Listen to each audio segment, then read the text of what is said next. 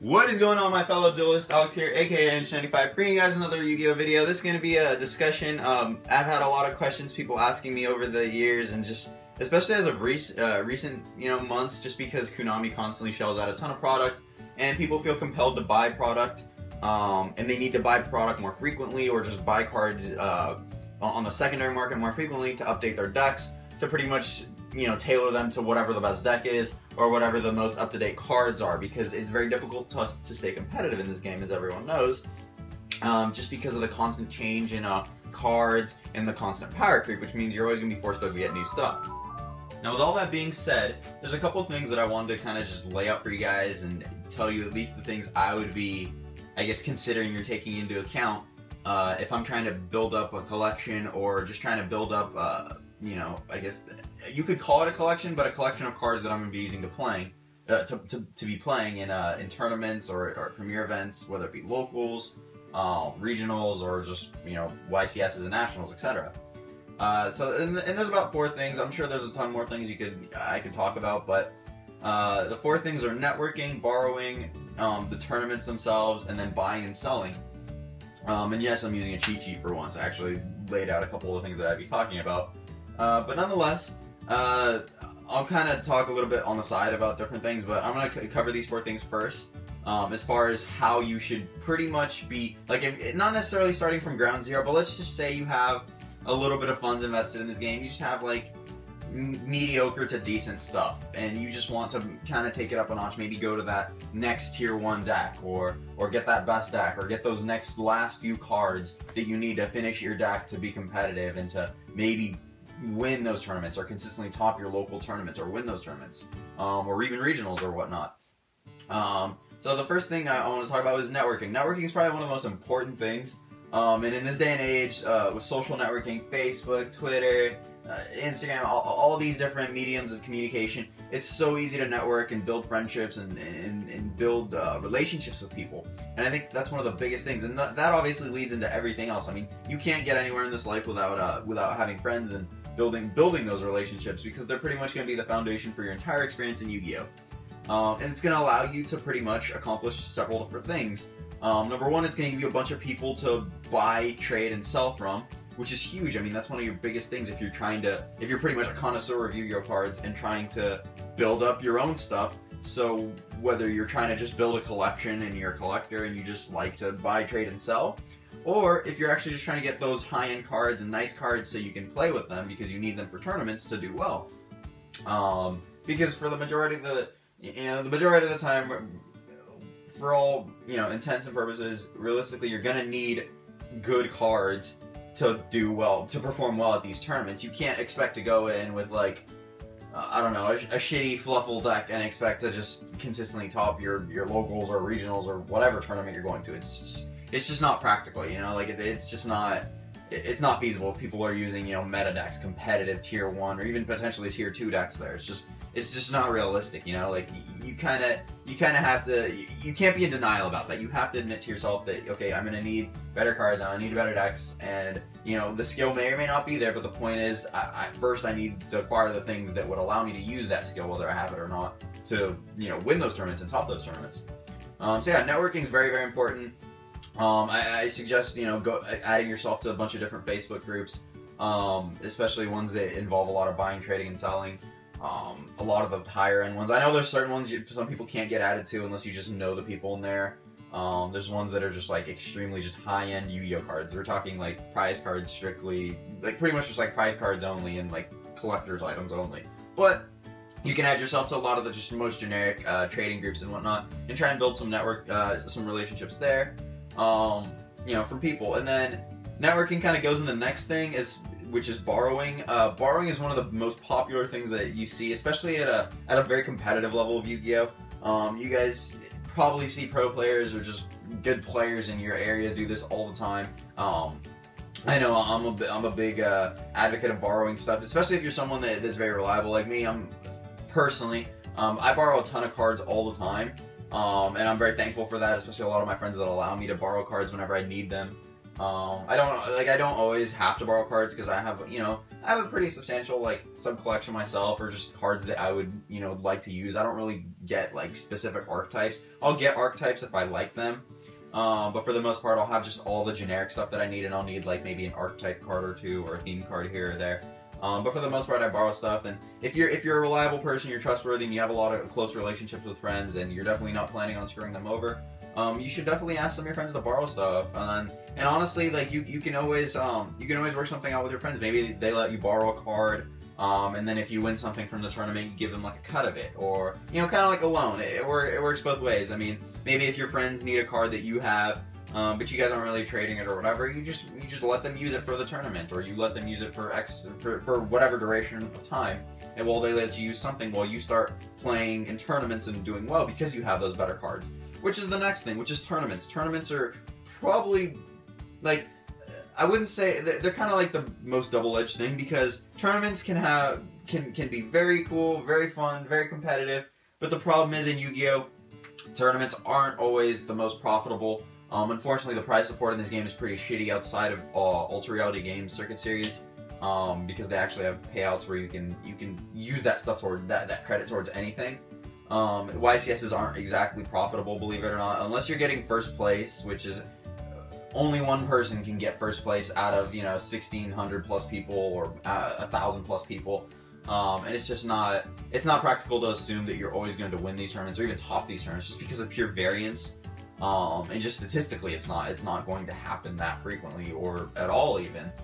Especially if you don't have the skill and you don't have all those those good competitive cards to be playing in them. But the thing about tournaments, particularly local tournaments or smaller tournaments in your area, is if you have like decent prize payout, maybe your locals do credit, maybe they do boxes, maybe they do something like that. Being able to network and borrow cards and have access to these cards in the first place, or maybe just putting an investment into some cards and then playing in your local tournaments and then consistently topping them because of that and getting better and still continuing to top them and maybe even win them, will allow you to build up things like credit, or just a prize pool. Like some places that don't do credit, I know they'll give you boxes, or they'll give you like half a box, or people will split, do all sorts of things. Personally, I'm not a big fan of doing the whole split thing. I think you should always go big or go home. That's just my motto. You should always just try to play it out, unless it's just not worth it. Like I know, like some of the locals I go to, like the finals, there's no point in really playing it out because a split would pretty much be a difference of like $2 or $3. There's just no point in that, right? But if you're playing for quote unquote higher stakes, you should definitely play it out, because variance can happen. You can win, you can lose. You never know. Sometimes they give consolation prizes, but those aren't really that great. But nonetheless, tournaments are really big because you can pile up all this credit and all these like little mini prizes that you get over time. And for instance, with me, what I used to do, and I still sometimes do this, I don't really do this as frequently anymore, is that when I would, I would consistently top tournaments and win tournaments, what I would do is I would just pile up my credit.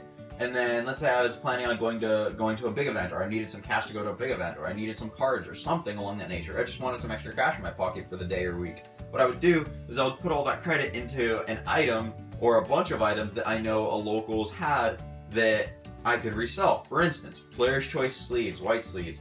There's a couple locals in my area. One of my locals in my area about a year ago changed ownerships, and I had a little over $400 in credit there built up over the course of like 6 or 8 months.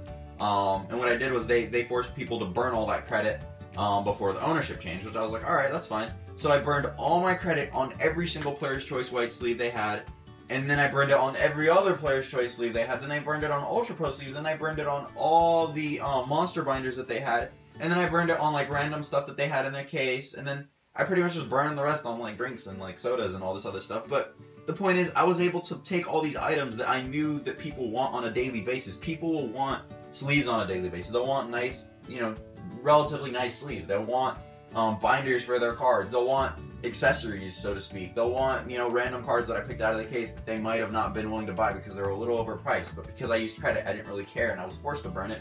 I was able to sell those things and make a ton of cash back, and even make some profit here or there, which was absolutely amazing.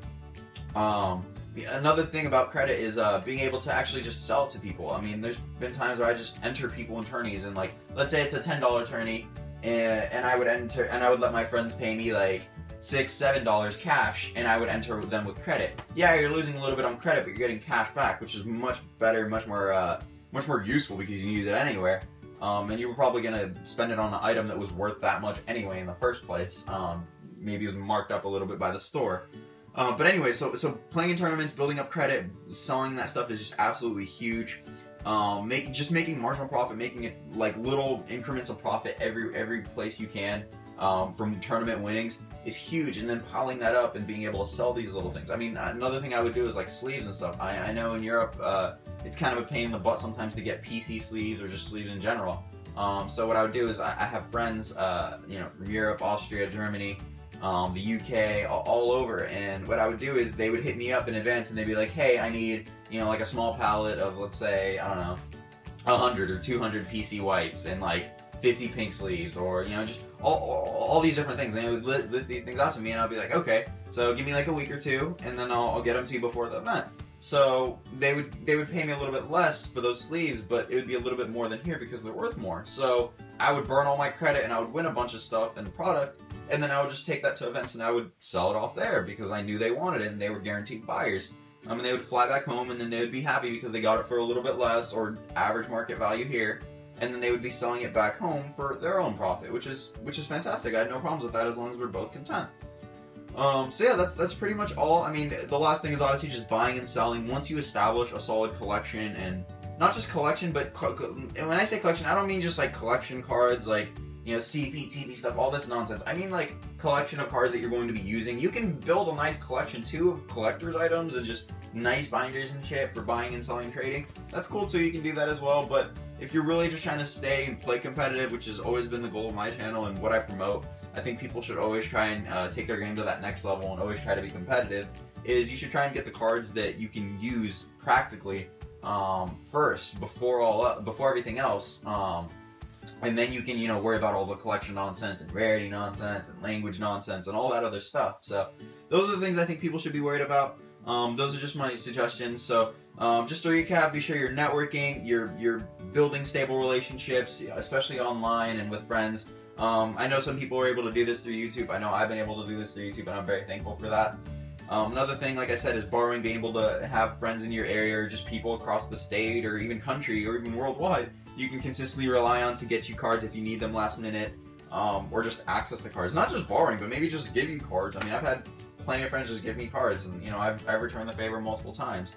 And then lastly, just tournaments, and then being able to establish yourself as I guess a credit player, like someone that constantly just is rolling with dough, if that makes sense. Like, you're constantly doing well in these tournaments, winning and topping them, and then building up, you know, lots of credit, lots of prizes, boxes. No need to open your boxes, honestly. Just sell them off. Even if you were to pull a card out of the set that's an amazing set and it's like a $100 card, why risk not pulling it? It's an absolute gamble when it comes to packs and stuff.